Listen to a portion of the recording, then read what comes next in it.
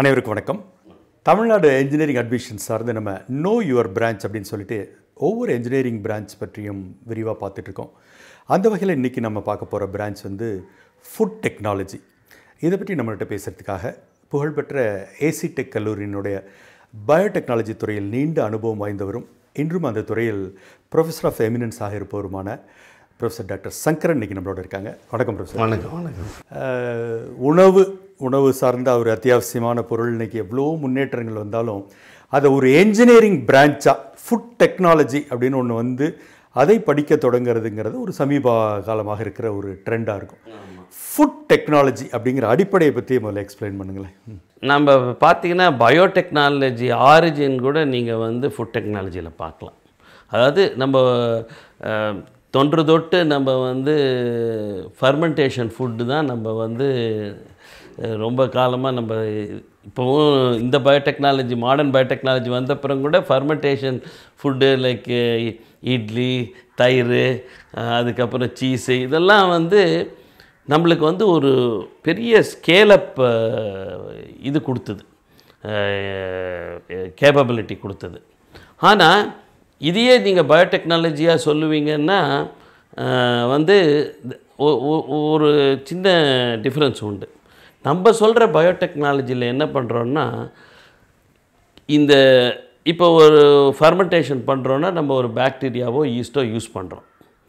அந்த பாக்டீரியாவோ ஈஸ்ட்டோ யூஸ் பண்ணுறது வந்து தொன்று தொட்டு காலமாக என்ன பண்ணியிருக்காங்கன்னா ஒரு கேர்ஃபுல்லாக ஐசோலேட் பண்ணி நேச்சுரலாக இருக்கிறதெல்லாம் ஐசோலேட் பண்ணி அதை பாதுகாத்து அதனோட ப்ராப்பர்ட்டிஸ் இது பண்ணாமல் இனாக்குலேட் பண்ணி நம்மளுக்கு இந்த ப்ராடக்ட்ஸ் எல்லாம் கொண்டு வந்து கொடுத்துருக்காங்க. ஆனால் இப்போ வந்து மாடர்ன் இதில் 80s தான் நம்மளுக்கு என்ன தெரிஞ்சதுன்னா, நம்ம வந்து இந்த ஆர்கானிசத்தை நம்ம வந்து அதுக்கு ஜெனட்டிக்ஸை மாற்றி அது நம்மளுக்கு தேவையான பொருளை பண்ணுற மாதிரி ஃபர்மெண்ட் பண்ணி கொடுக்குற மாதிரி கூட நம்ம பண்ண முடியும்னு பார்த்து தான். ஒரு உதாரணம் சொல்லுங்கள். இப்போ விட்டமின்ஸ் எல்லாம் எடுத்துக்கோங்க. ஆச்சா, இன்சுலின் ஃபார் எக்ஸாம்பிள் எடுத்துக்கோங்க. இப்போ இன்சுலின்கிறது முதல்ல வந்து ஹியூமனில் தானே இருந்தது. ஹியூமன் இன்சுலின்னா ஹியூமனுக்கு ஹியூமன் இன்சுலின் தான் கொடுக்கணும். ஆனால் நம்ம வந்து இது அனிமல் இன்சுலின் கொடுத்துட்ருந்தோம். பிக்கு இல்லைன்னா இது கேட்டில் இது மாதிரி எடுத்து கொடுத்துட்ருந்தோம். ஆனால் அது வந்து ரொம்ப நாள் யூஸ் பண்ணிங்கன்னா இது வந்து மாற்று பொருள் தானே, இன்னொரு இதுலேருந்து வர்றதுனால அதுக்கு ஆன்டிபாடிஸ் எல்லாம் ஃபார்ம் ஆகிடும், எக்ஸ்பென்சிவ். ஸோ அதுக்குனால என்னாச்சு, ஏன் பாக்டீரியாவில் இந்த இன்சுலின் ஜீனை போட்டால் இன்சுலின் சுரக்கணும்ல அப்படின்னு பார்த்ததுன்னா 1980 first biotechnology, modern biotechnology. So இப்போ நம்ம பேசுகிறதெல்லாம் மாடர்ன் பயோடெக்னாலஜி. ஸோ அப்போ என்ன பண்ணுறோன்னா, பெரிய அளவில் வந்து பயாலஜியோட ரோலே வந்து ஃபுட்டில் தான் இல்லையா. எது எடுத்தாலும் நீங்கள் வந்து பயாலஜிக்கல் சப்ஸ்டன்ஸ் தாங்க ஃபுட்டு. ஆர்டிஃபிஷியலாக ஒருத்தர் வந்து ரைஸோ பண்ண முடியாது, இதோ பண்ண முடியாது, மில்கோ பண்ண முடியாது. ஃபுட்டு நேச்சுரலாக தான் இது பண்ணி ஆகணும். ஆனால் மாடர்ன் பயோடெக்னாலஜி நம்ம பேசும்போது இன்றைக்கி என்ன ஆகுதுன்னா, ஃபுட்டே மருந்துன்னு நம்ம சொல்லிக்கிட்டு இருப்போம், உணவே மருந்து அப்படின்னு. இன்றைக்கி வந்து ரைஸில் விட்டமின் ஏ கொடுக்கலாமா, அயன் சேர்த்தலாமா, அனிமியாவை போக்கலாமா அப்படிங்கிற அளவுக்கு நம்மளே வந்து நேச்சுரலாக இருக்கிற ஃபுட்டை ப்ராடக்டை நம்ம மாற்றுறோம். இப்போ நீங்கள் பார்த்தீங்கன்னா, இதே கோவிட் எக்ஸாம்பிள் எடுத்துக்கிறேன். இன்றைக்கி இம்யூனோஜெனிக் ஃபுட்டு எவ்வளவு டெவலப் ஆகிடுச்சு. ஐ மீன் எத்தனை பேர் அட்வர்டைஸ்மெண்ட் பண்ணுறாங்க.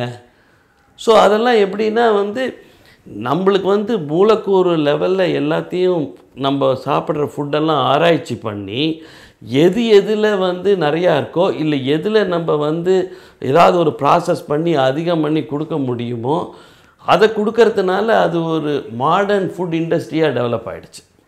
ஸோ பயோடெக்கோட இது வந்து ரெண்டு விதம். ஒன்று வந்து இருக்கிற ப்ராடக்ட் ஃபுட் ப்ராடக்டை நம்மளால் மாற்ற முடியுமா, இல்லை ஒரு ப்ராசஸை டெவலப் பண்ணி அதில் வந்து நியூட்ரிஷன் என்ரிச் பண்ணி கொடுக்க முடியுமா.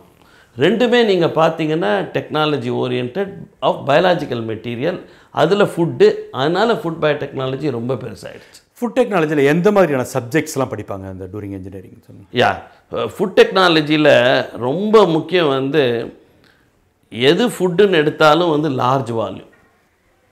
ஏன்னா அத்தனை பேருக்கு நீங்கள் சப்ளை பண்ணணும் இது. அதனால நிறைய இந்த கெமிக்கல் இன்ஜினியரிங், இப்போ நீங்கள் ஒரு ஃபுட்டை வந்து ஃப்ரை பண்ணணும், ஒரு ஃபுட்டை வந்து ப்ராசஸ் பண்ணணுன்னா லார்ஜ் வால்யூமில் ஹீட் கண்டக்ஷன், ஏன்னா ஹீட்டில் டேமேஜ் ஆகும், ஏன்னா இதெல்லாம் வந்து லெபைல் materials. So chemical engineering related இது நிறையா இருக்கும். ஒன்று. ரெண்டாவது வந்து ஃபுட்டு நியூட்ரிஷன். நிறைய ஃபுட்டு நம்ம வந்து இன்றைக்கி வந்து அக்ரிகல்ச்சர் ஃபுட்டு அப்படியே சாப்பிடலாம். ஆனால் இந்த மாதிரி பயோடெக் ஃபுட்டெல்லாம் நியூட்ரிஷனுக்கோசரம் தான் நம்ம வந்து ப்ராசஸ் பண்ணி சாப்பிடுவோம். அப்படி பண்ணும்போது அந்த நியூட்ரியண்ட்டோட லெபைலிட்டி, அதுக்கப்புறம் அதை கேரி பண்ணுற இது வந்து டேஸ்டியாக இருக்கணும். நீங்கள் ப்ராசஸில் அந்த டேஸ்ட்டெல்லாம் எடுத்துட முடியாது. ஸோ இப்படியெல்லாம் நீங்கள் வந்து அந்த ஃபுட் மெட்டீரியலுக்கு தகுந்த மாதிரி ப்ராசஸை டெவலப் பண்ணுறது இன்னொன்று. அதுக்கு முன்னாடி அந்த என்ன நியூட்ரிஷன், அந்த சயின்ஸ் இருக்குது பார்த்தீங்களா, சயின்ஸே அதுவும் நிறையா படிப்பாங்க. ஓகே, ஆமாம். அதனால் எல்லாமே வந்து அனலிட்டிக்கல், அதாவது எத்தனை அமௌண்ட் அதில் இருக்குது.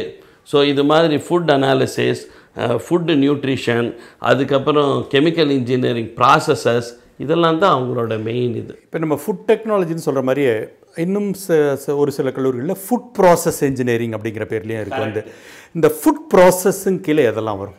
ஃபுட் ப்ராசஸ் கீழே நீங்கள் வந்து எதை வந்து ஒரு லார்ஜ் வால்யூமில் நீங்கள் ப்ராசஸ் பண்ணாலும் அது அத்தனையும் வரும்.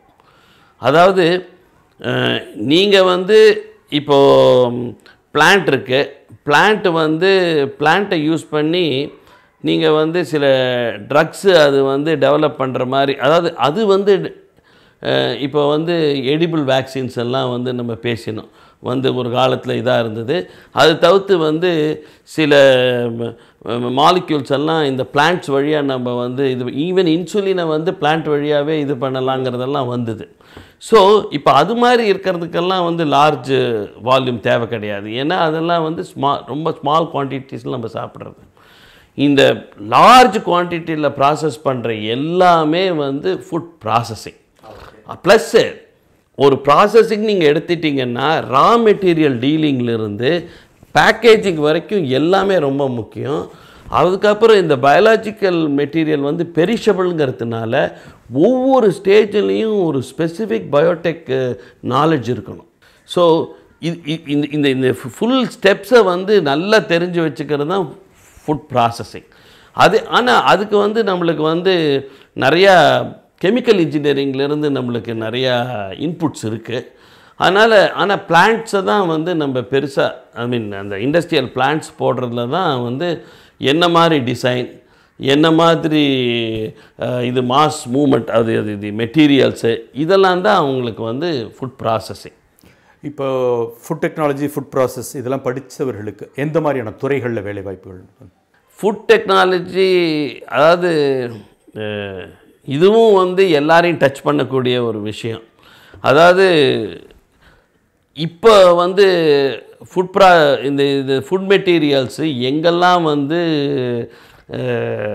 ஸ்ப்ரெட் ஆகி நிறைய ஆப்பர்ச்சுனிட்டிஸ், இப்போ இருக்கிற ஃபுட் இண்டஸ்ட்ரிக்கும் நிறைய ஆப்பர்ச்சுனிட்டி, பின்னாடி வந்து நிறைய ஆப்பர்ச்சுனிட்டிஸ் ஃபுட் இண்டஸ்ட்ரிக்கு வரும். ஏன்னா இப்போ இருக்கிற நிறைய ஃபுட் மெட்டீரியல்ஸு, ஃபுட்டு பேக்கேஜ் இதெல்லாம் வந்து மாறும். ஏன்னா நம்மளுக்கு வந்து போக போக ஃபுட் டெக்னாலஜி நாலேஜ் வர வர இந்த ஃபுட்டை இப்படி மாற்றலாம், இந்த நியூட்ரியண்ட்டை இப்படி ஆட் பண்ணலாம், இது வந்து ஒரு வேல்யூ ஆடட், இது வந்து இம்யூனோஜெனிக்கு, இது வந்து உங்களுக்கு ஆன்டி டயபெட்டிஸு, இது போட்டால் இன்ஃப்ளமேஷன் குறையும் அப்படின்னு நீங்கள் டிஃபைன் பண்ண பண்ண பண்ண அது பயோடெக் மெட்டீரியல் ஆகிடும். உண்மை இல்லையா? ஸோ அது பயோடெக் மெட்டீரியல் ஆச்சுன்னா then you will higher biotechnologies. So அதனால் வந்து நீங்கள் வந்து ஃபுட்டை பொறுத்த வரைக்கும் இன்றைக்கி ஃபுட்டு எங்கெல்லாம் வந்து டச் பண்ணிட்டு ட்ரெடிஷ்னல் ஃபுட் இன்றைக்கி ட்ரெடிஷ்னல் ஃபுட் இருக்குது. அந்த ட்ரெடிஷ்னல் ஃபுட் இருக்கிற இடத்துலலாம் அந்த அத்தனை ஆப்பர்ச்சுனிட்டிஸும் plus additional opportunity of modifying the existing food. அதனால் ரிசர்ச்சில் நல்ல ஒரு இது உண்டு. ப்ளஸ்ஸு ரிசர்ச் வந்து டிரான்ஸ்லேஷன் ஆகி இப்போ இதுக்கு நம்மளோட டேபிளுக்கு வருது ஃபுட் டெக்னாலஜியில் easier. As long as you அதாவது நீங்கள் வந்து ஒரு டாக்ஸினையோ இதையோ எக்ஸ்ப்ரெஸ் பண்ணாமல் நல்ல நம்மளுக்கு நியூட்ரியண்ட்டை எக்ஸ்ப்ரெஸ் பண்ணுற வரைக்கும் நம்மளுக்கு இது நியூட்ரசூட்டிக்கல்ஸ் வந்து big area. I think food technology பற்றின விரிவான தகவல்களை பகிர்ந்துக்கிட்டீங்க. உங்களுடைய நேரத்துக்கு நன்றி. நமஸ்காரம். ஃபுட் டெக்னாலஜி பற்றிய விரிவான தகவல்களை இதுவரை தெரிந்து கொண்டோம். இந்த வீடியோ உங்களுக்கு பயனுள்ளது நினச்சின்னா நண்பர்களுக்கு ஷேர் பண்ணுங்கள். மென்டார் ரமேஷ் பிரபா இதுவரைக்கும் சப்ஸ்கிரைப் இல்லைன்னா உடனடியாக பண்ணுங்கள். நன்றி, வணக்கம்.